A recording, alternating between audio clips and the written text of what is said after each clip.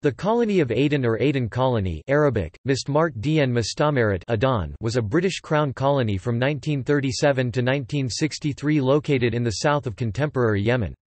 It consisted of the port of Aden and its immediate surroundings, an area of 192 square kilometers, 74 square miles.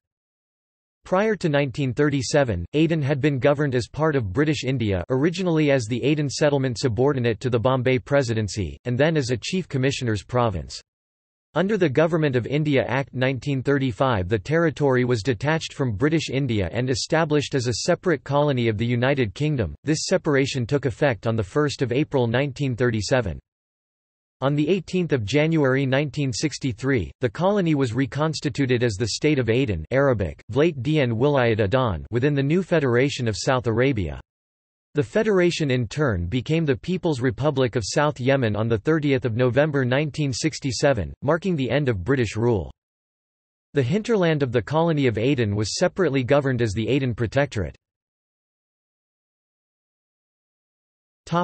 History. On 19 January 1839, the British East India Company landed Royal Marines at Aden to occupy the territory and stop attacks by pirates against British shipping to India. The British Army considered Aden an important place due to its location, as the Navy could easily access the port at Aden for fueling purposes. Later, British influence extended progressively into the hinterland, both west and east, with the establishment of the Aden Protectorate. Aden soon became an important transit port and coaling station for trade between British India and the Far East, and Europe. The commercial and strategic importance of Aden increased considerably when the Suez Canal opened in 1869. From then and until the 1960s, the port of Aden was to be one of the busiest ship bunkering, duty-free shopping, and trading ports in the world. In 1937, Aden was separated from British India to become a crown colony, a status that it retained until 1963. It consisted of the port city of Aden and its immediate surroundings, an area of 192 square kilometers, 75 sq miles.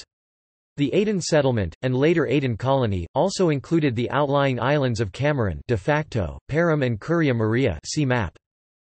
Prior to 1937, Aden had been governed as part of British India, originally as the Aden settlement under the Bombay Presidency, and then as a Chief Commissioner's province. Under the Government of India Act 1935, the territory was detached from British India, and was reorganised as a separate Crown colony of the United Kingdom. This separation took effect on 1 April 1937. Through the latter years of its existence, the colony of Aden was plagued by civil unrest. Administration. The town of Aden was tied much more closely into the fabric of the British Empire and developed more rapidly than its surrounding hinterland.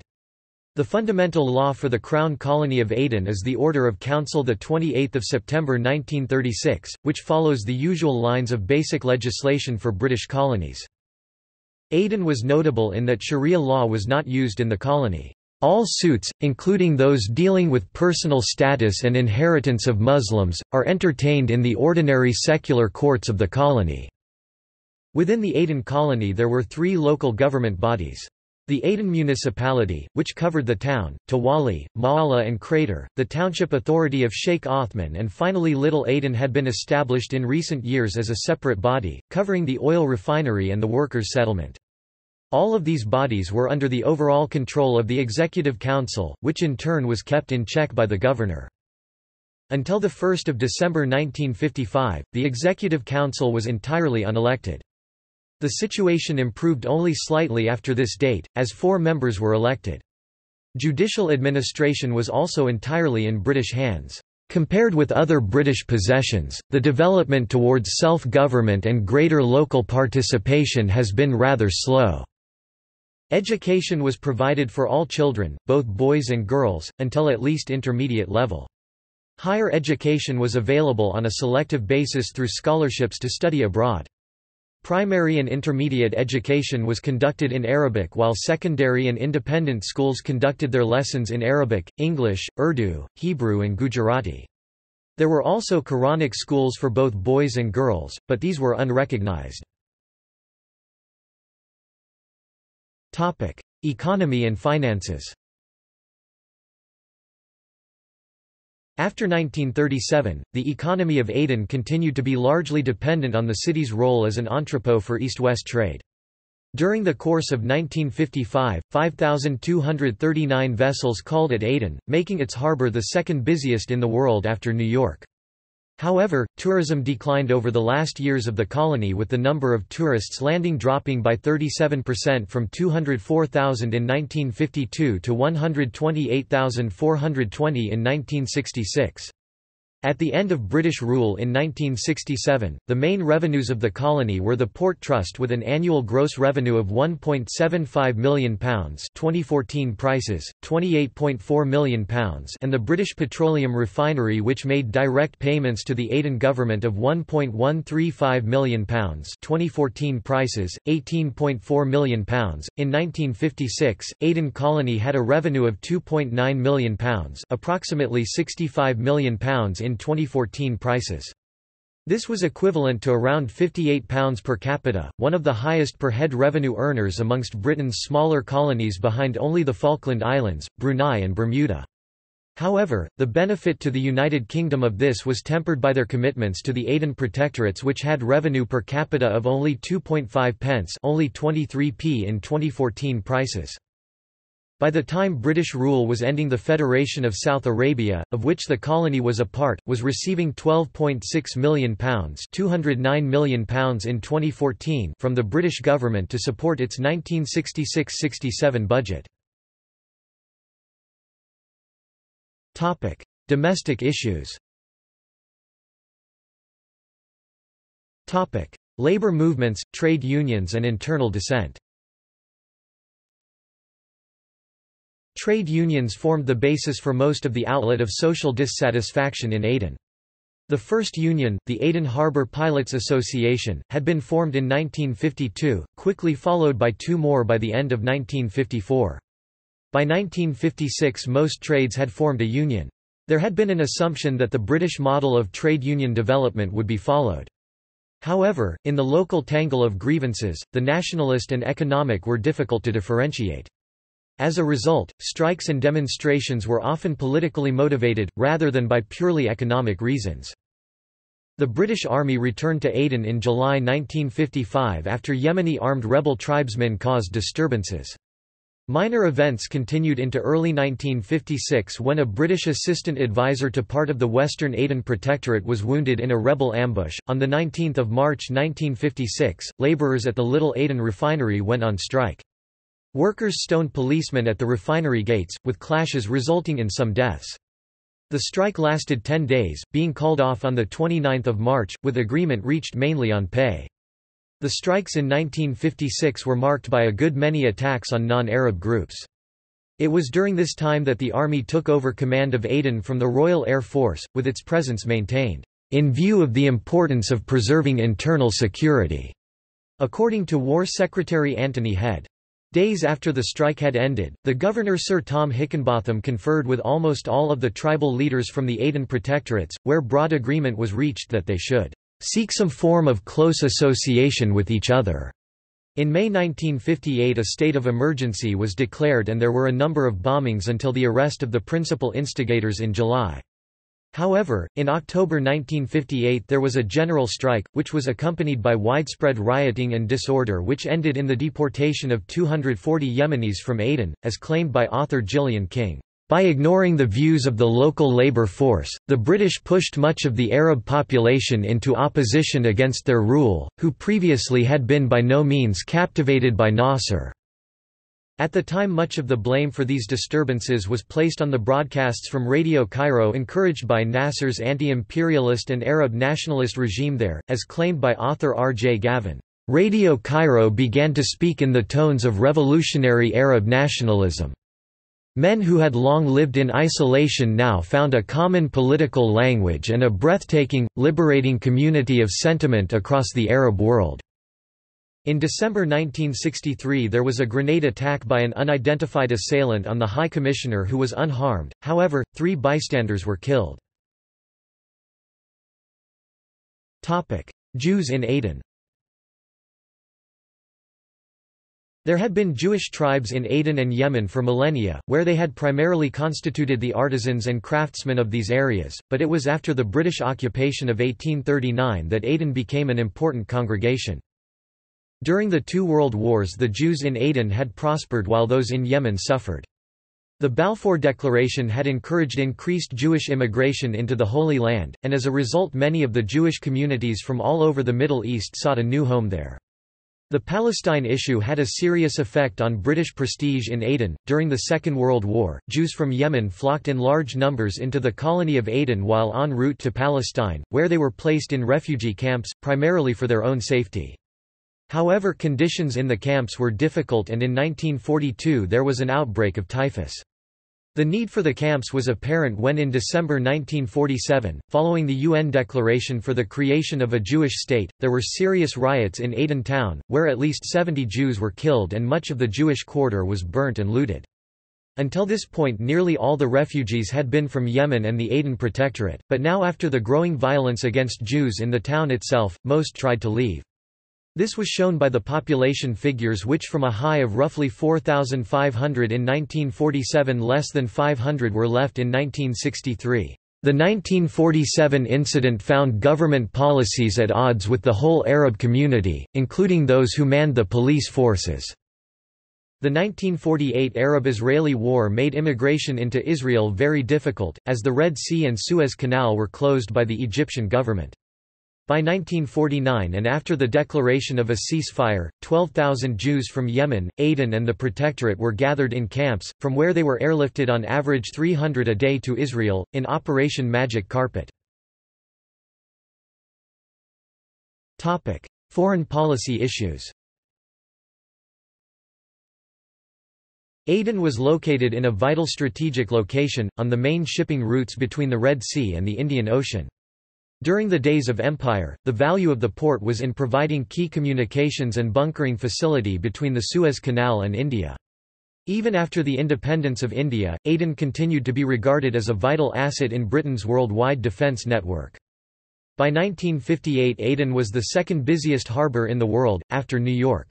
Its importance cannot be overestimated, as it is the base that protects British oil interests in the Persian Gulf. The Little Aden oil refinery was essential to the economy of Aden as it could process 5 million tons of crude oil annually and formed one of the colony's only exports. The safety of this refinery was a clear priority for the government of Aden. As a temporary expedient, the Aden base has the merits of a stabilizer at a moment when the Yemen is split by civil war, when the Saudi royal house has not yet made itself a name for consistent rule, when the Iraqi and Syrian governments are prone to overnight revolutions, and when Egypt's relations with both of them are uncertain. For much of Aden's later history, relations with the UAR United Arab Republic were of primary consideration. The formation of the UAR in 1958 increased the importance of Aden as a British military base in this troubled corner of the world. However, even before the formation of the UAR, Arab nationalism had been growing in the awareness of Adenis. In 1946 students protested that the anniversary of the founding of the Arab League had not been made a public holiday. The most serious problem facing Aden in the late 50s and 60s was the relationship with the Yemen and Yemeni raids along the borders. But the adherence of Yemen to the UAR created a delicate situation and several political problems arose. Immigration into the colony was a major concern of the local Arab workforce. Previously to the creation of the UAR, peace in Aden, it was admitted, came not from the presence of the tiny garrison, but from a lack of Arab poles of attraction for malcontents. However, some contemporary writers, such as Elizabeth Munro, thought that the British presence in Aden may have been self-defeating, as it provided a casus belli for Arab nationalists.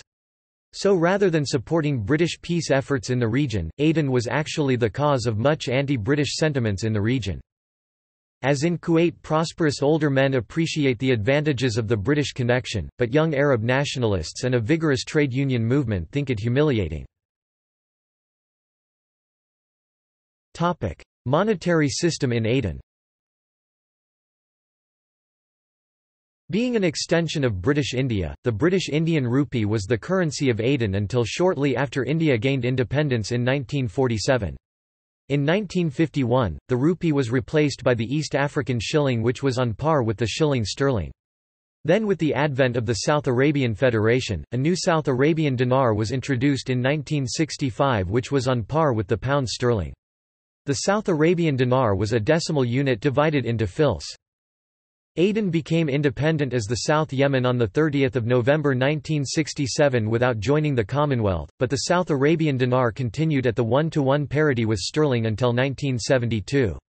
In June 1972, the British Prime Minister Edward Heath unilaterally reduced the sterling area to include only the United Kingdom, the Isle of Man, the Channel Islands and the Republic of Ireland and Gibraltar the following year. The South Yemen reciprocated immediately by introducing its own exchange controls and ending the fixed peg to sterling.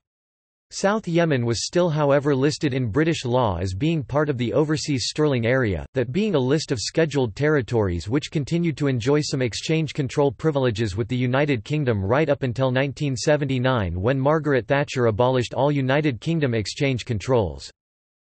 Federation and the end of Aden colony. To solve many of the above problems, as well as continuing the process of self-determination that was accompanying the dismantling of the empire, it was proposed that the colony of Aden should form a federation with the protectorates of East and West Aden. It was hoped that this would lessen Arab calls for complete independence, while still allowing British control of foreign affairs and the BP refinery at Little Aden to continue. Federalism was first proposed by ministers from both the colony and protectorates. The suggested amalgamation would be beneficial, they argued, in terms of economics, race, religion, and languages. However, the step was illogical in terms of Arab nationalism, for it was taken just prior to some impending elections, and was against the wishes of Aden Arabs, notably many of the trade unions. An additional problem was the huge disparity in political development, as at the time Aden colony was some way down the road to self-government, and in the opinion of some dissidents, political fusion with the autocratic and backward sultanates was a step in the wrong direction. In the federation, Aden colony was to have 24 seats on the new council, while each of the 11 sultanates was to have 6. While the federation as a whole would have financial and military aid from Britain. On 18 January 1963, the colony was reconstituted as the State of Aden, Arabic, Vlayt Dien Wilayat Aden, within the new Federation of South Arabia. With this, Sir Charles Hepburn Johnston stepped down as the last governor of Aden. Many of the problems that Aden had suffered in its time as a colony did not improve on federation. Internal disturbances continued and intensified, leading to the Aden emergency and the final departure of British troops. British rule ended on 30 November 1967. The federation became the People's Republic of South Yemen, and in line with other formerly British Arab territories in the Middle East, it did not join the British Commonwealth. Governors of Aden Colony: Sir Bernard Rawdon Riley, the 1st of April 1937 to the 24th of October 1940; John Hawthorne Hall, the 24th of October 1940 to the 1st of January 1945; from the 2nd of December 1940, Sir John Hawthorne Hall; Reginald Stuart Champion, the 1st of January 1945 to 1950; from the 1st of January 1946, Sir Reginald Stuart Champion; William Almond Codrington Good, 1950. April 1951, acting Sir Tom Hickenbotham, April 1951 to the 13th of July 1956, Sir William Henry Tucker Luce, the 13th of July 1956 to the 23rd of October 1960, Sir Charles Hepburn Johnston, the 23rd of October 1960 to the 18th of January 1963.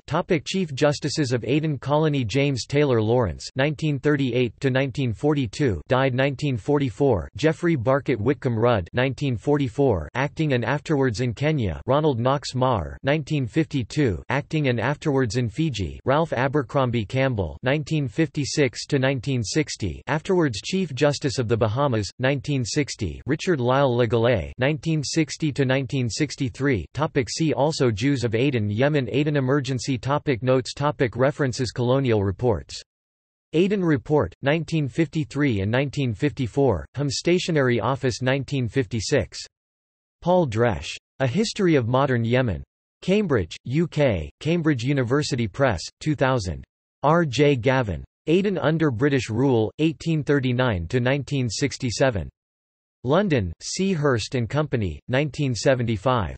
Gillian King. Imperial Outpost, Aden, Its Place in British Foreign Policy. Chatham House Essay Series, 1964. H. J. Liebenzi. Administration and Legal Development in Arabia. Middle East Journal, 1955. Tom Little. South Arabia, Arena of Conflict. London, Pall Mall Press, 1968. Elizabeth Monroe. Kuwait and Aden, A Contrast in British Policies. Middle East Journal, 1964. E. H. Rawlings. The Importance of Aden. Contemporary Review, 195, 1959. Jonathan Walker. Aden Insurgency, The Savage War in South Arabia 1962–67, Spellmount 2004. D. C. Watt. Labor Relations and Trade Unionism in Aden, 1952–60. Middle East Journal, 1962. External links.